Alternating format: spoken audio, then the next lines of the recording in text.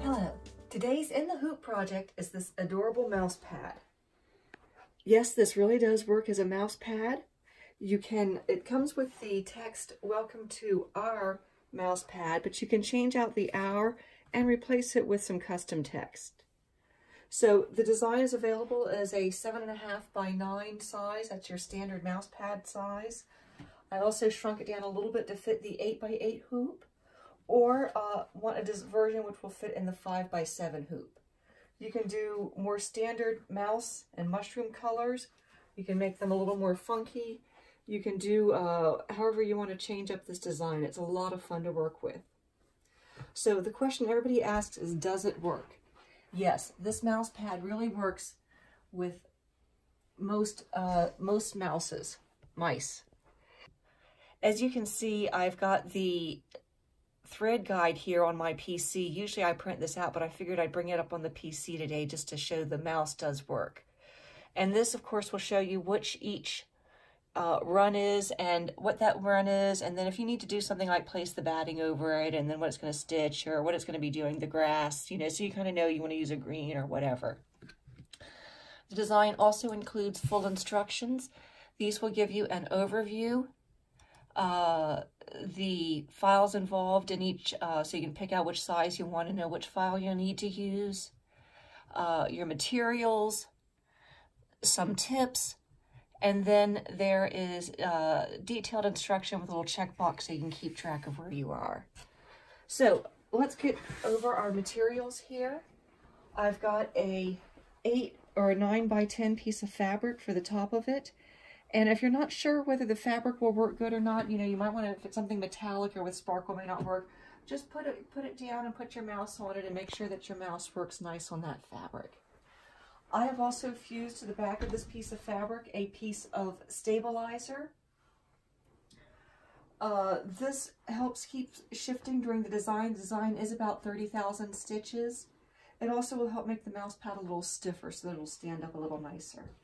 I've got a piece of batting the same size. You can really use anything. I use the scraps from my mother's quilts, but you can even upcycle an old sweatshirt, whatever kind of batting or fill you want. I've also got a piece of vinyl for the back of the fabric. Now with the vinyl, it's real important to make sure that the vinyl is something that's not going to slip. I found that some of your vinyls, especially these stiffer vinyls, something like this I found slides. So I actually put that on the back of this one by accident, and you know, when you go to use it, the mouse pad can move around on you. So make sure your vinyl is not going to be slippery. I found that this one, it kind of looks almost like a faux leather, and it's a little softer. I've got it in a couple different colors, but this one I found is pretty nice for the back of the mouse pads. It's you know, does not slide on you. In addition, I've got a piece of fabric about 3 by 4 for the mouse, and a 4 by 4 piece for the mushroom. I've got my little scissors here. These have a nice curve at the tip, which make them really good for trimming the applique. I've got my 505 temporary adhesive spray. That I will be using on the back of each layer before I put it in the hoop. I usually spray this outside. I do not like to spray that near my machine or my PC, but I will be using this on the backs of the layers. In addition, I've got some stabilizer already in my hoop. I've got the regular wash away stabilizer here. It's the fabric looking kind, not the plastic kind. And you notice I have a little bit extra, it seems like, hanging off the ends. That way when I trim it after the project's done, the piece that I'm left with is big enough to use in my 4 by 4 hoop for other projects. I've also put some tape along the long edge of that hoop. That will help keep the stabilizer from shifting while you're embroidering. And the other thing that I really like to do is I put a little square of tape on one side of my hoop. That lets me keep track of which ways it goes in and out of the machine so that I don't turn it around while I'm stitching. So I think we've got everything here. We're all set. Let's go on over to our machine and get this in there and get started. So if you have a multi-needle machine, you probably want to go into your edit mode, something like that, that's going to let you edit. And this allows you to add stops and to select the color that you want for each run. And one of the things I like to do on my white runs, I actually change them to a darker shade just so it shows up a little nicer on the screen. But once you've set all of your colors, you'll be good to go. Of course, if you have a single needle, you don't need to worry about that because it's going to stop after each run. So we're going to go ahead and start with our first run here. And this is going to stitch a placement line to show us where to put the batting in the front fabric.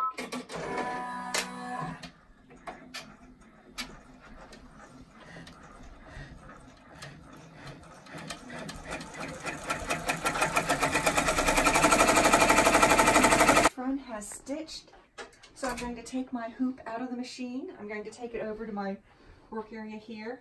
Now I've already taken and I've sprayed a little 505 and put my top fabric over my batting, and then I put a little more 505 on the back of my batting, and I'm going to simply place those over the stitches.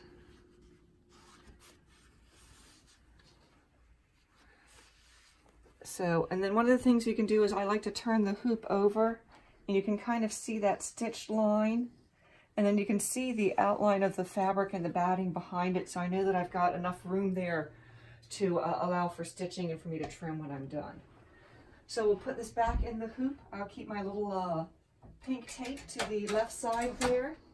It's going to stitch this in place, and then it's going to stitch the green grass, and then it's going to stitch a placement run for the mouse and the mushroom, and that's when we'll stop again to put that fabric down.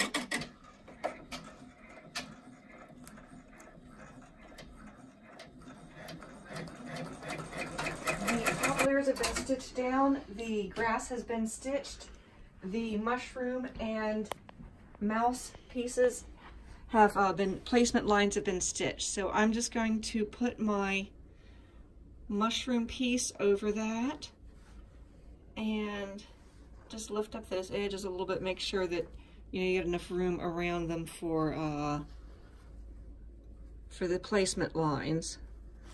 So that's good. And I'm going to let that get stitched, and then we'll take it off, and then we'll put our mouse fabric down. So I put this back in the hoop, keep my little piece of tape to the left there.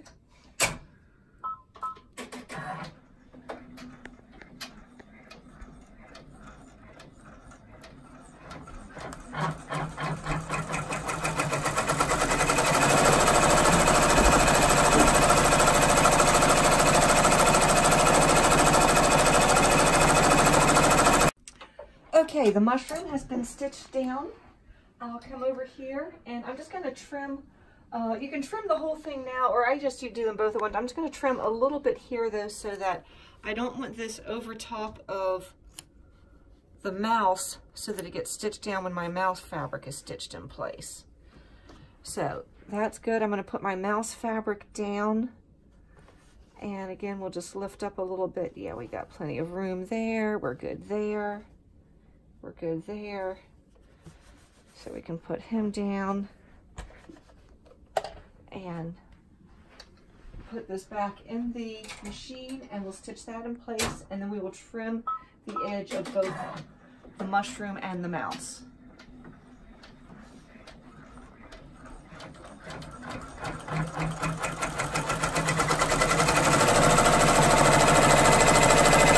Our mouse has been stitched down. I'm going to bring them over so that I can trim the edges.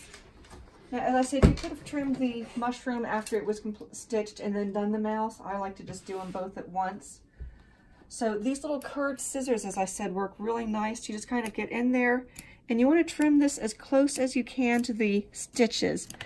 And I just lift up the fabric a little bit and then just stitch right along it with these scissors.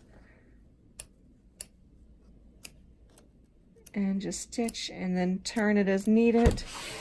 Lift up your fabric a little bit, and I pull slightly with this left hand while I'm trimming with this hand, and that just helps keep it up nice up against the stitches, so it's real easy.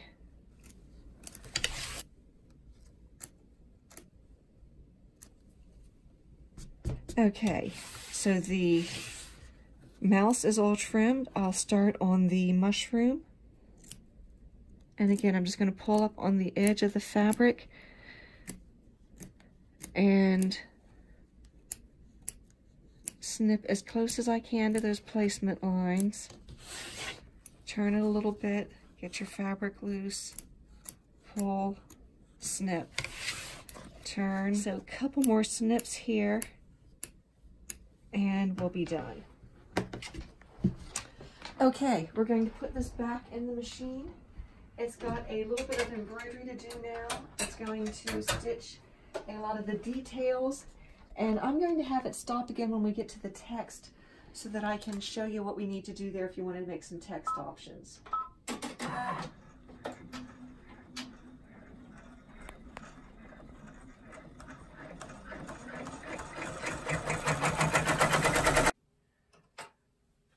Okay, so I've just stitched out the text R on this mouse pad. If you wanted to make this a custom text on here, you can of course go over here, use your little plus minus button, and usually there's a spool. You can advance by spool. So you would just hit that and that would take you to the next color, and you could skip that text here and you could go out on your machine and insert text and position it there and stitch the text of your choice there. So let's continue stitching here. And okay, our placement run has been stitched. This reminds us where the back goes, and it also gives us a run for stitching or trimming the front edges here. We're going to go ahead and trim the front. And if you notice, you sometimes do get a little bit of pull. You can see where that black is from where our original white is, and that's why you don't trim this until this right before we add the back. So I'm just going to go lift up these edges here, get them loose, and then just take my scissors and trim right along that edge. Just pull up slightly again with your one hand while you're trimming with the other one. Turn it as you go around these corners. Lift up that side.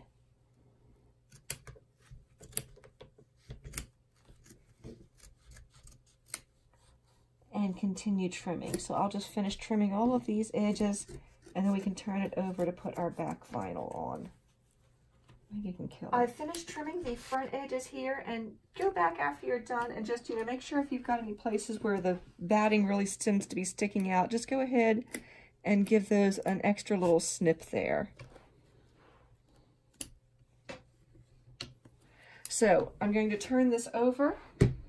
And if you want, you can go ahead and trim any threads on the back. You won't have another opportunity to, especially those near the edges. It is important to trim. Okay.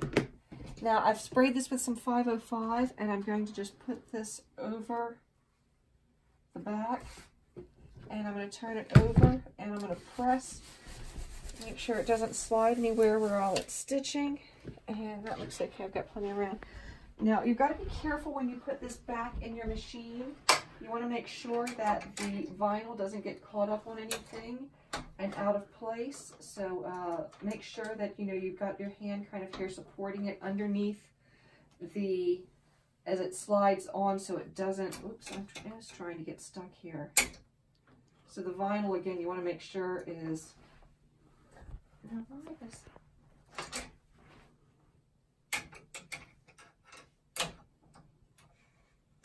there we go. But yeah, so I want to make sure that your vinyl is free and where it should be. It's not stuck on anything or bumped up. So we're going to go ahead and we'll stitch that vinyl in place. All right, the back has been secured in place. We can give that a quick trim. And just like we did with the others, just going to, so I'll just continue as I said, and we trim the back just like we did the front and the rest of the applique. And this is ready to go back on our machine.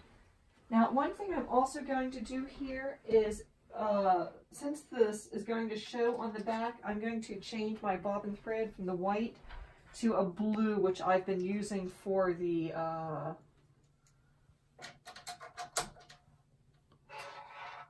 final run. Oops, I don't think I pulled my blue thread through.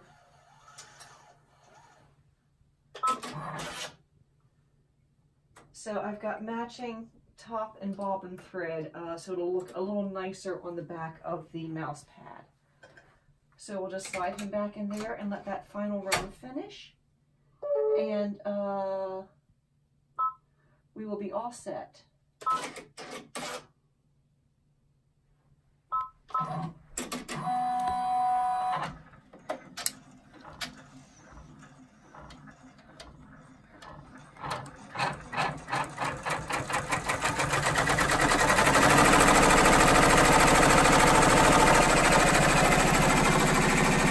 Our design is all finished.